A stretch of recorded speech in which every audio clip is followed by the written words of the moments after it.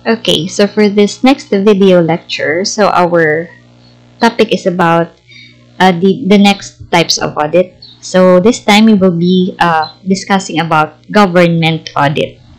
So government audit involves the determination of whether the government funds are being handled properly and in compliance with the existing laws, rules, and regulations, and whether their programs, projects, and activities are being conducted efficiently and economically.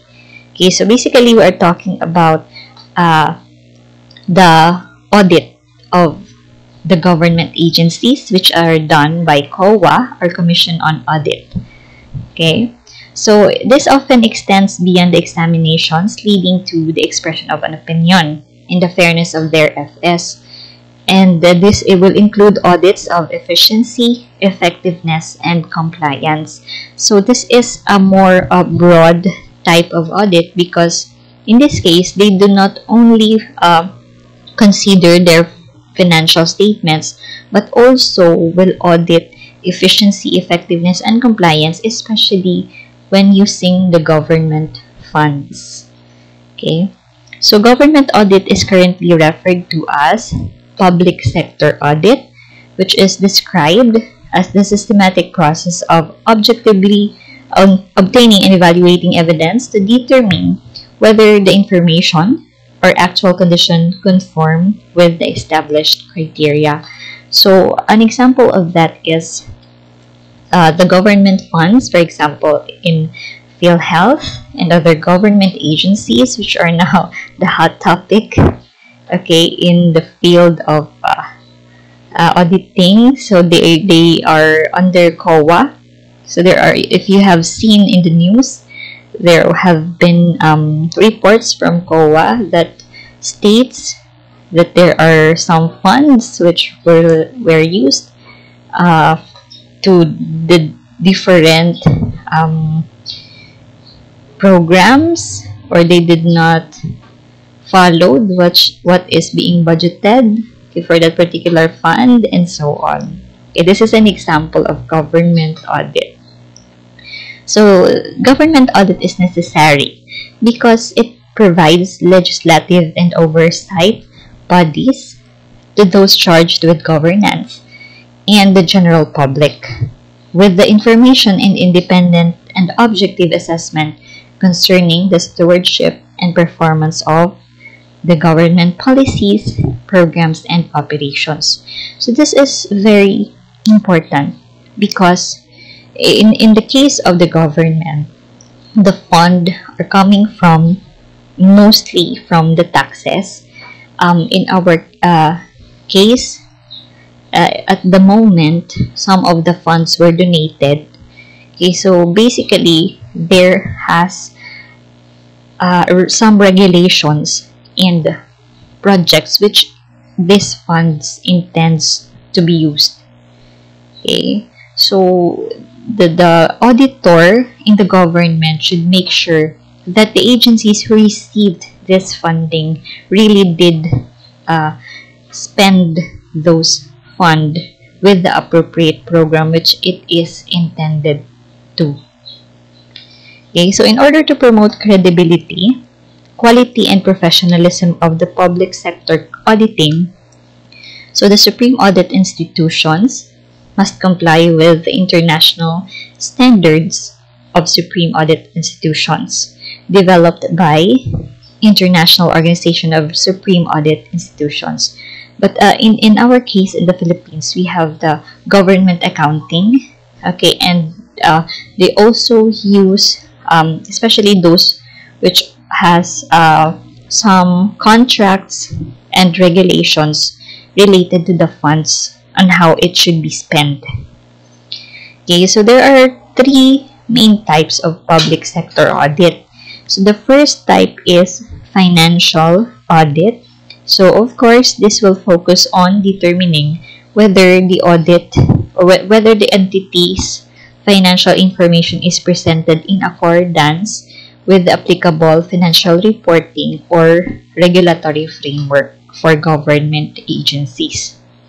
So again, we have government accounting manuals that is being used in preparing their books. So this is quite different from that of the accounting in the private sector. However, there are major similarities.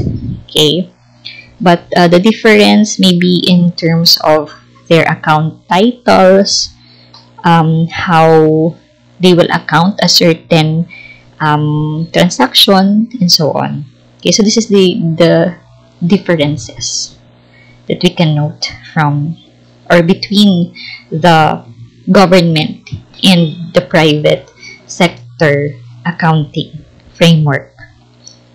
So another type of public audit is, or public sector audit, is the performance audit. So this focus on whether the government undertakings, the systems, operations, programs, and activities of the organization are operating in accordance with the principles of economy, efficiency, effectiveness, or whether there is room for improvement. Okay, so this is somewhat the same as what we have discussed under the performance audit as well. Okay, another is compliance audit. So this focus on whether the particular subject matter complies with the criteria as determined by the applicable authorities. So basically, under the government agencies, they are following certain Republic Acts, laws. Okay, so the auditor will determine if they did comply with such regulations. So those are for the government audit. So the next type of audit is forensic audit. Okay, so a forensic audit will examine and evaluate a firm or the individual's financial records to derive evidence used in a court of law or legal proceedings.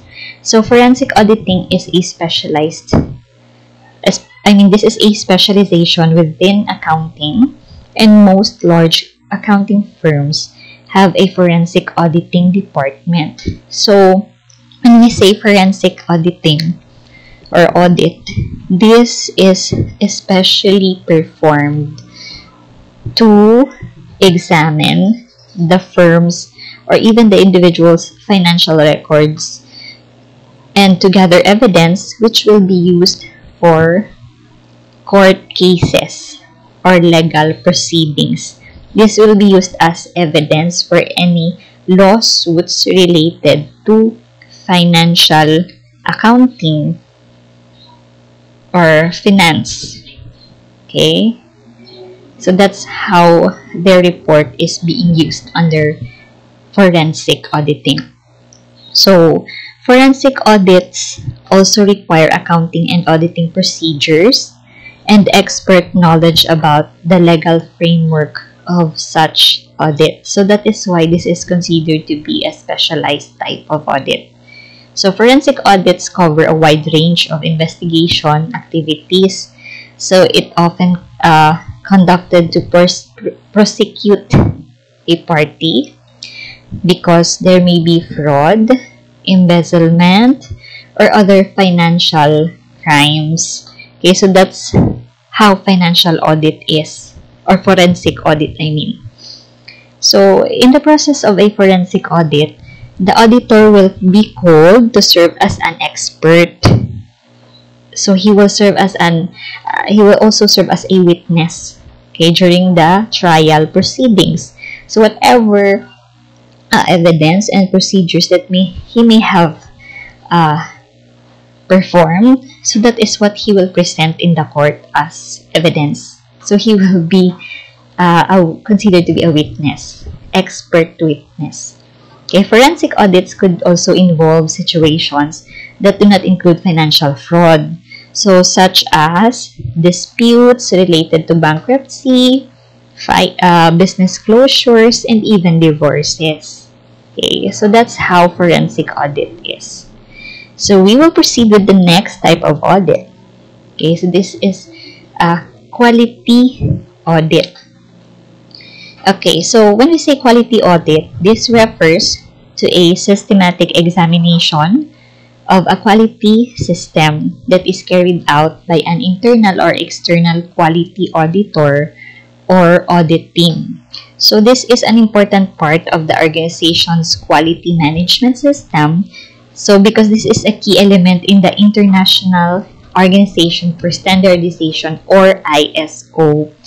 So it focuses on the quality system standard, meaning if you have ISO certification, basically you should do quality audit, meaning regularly you should check whether you conform with the rules and regulations, the procedures that you have established for your organization. And aside from following those, quality audits also will determine if you are efficient and effective in the performance of such as well. Okay? So quality audits are typically performed at predefined time intervals. So regularly, depending on the schedule, it may be once a year, twice a year, okay, and so on. And to ensure that the institution has clearly defined their internal system monitoring procedures that is linked to effective action. Because in this case, we are talking about quality system. So this audit can help determine if the organization also complies with the defined quality system processes and can also involve procedural or results-based assessment criteria. So an example of this is what we are undergoing in our institution right now. So we have the ISO internal audit.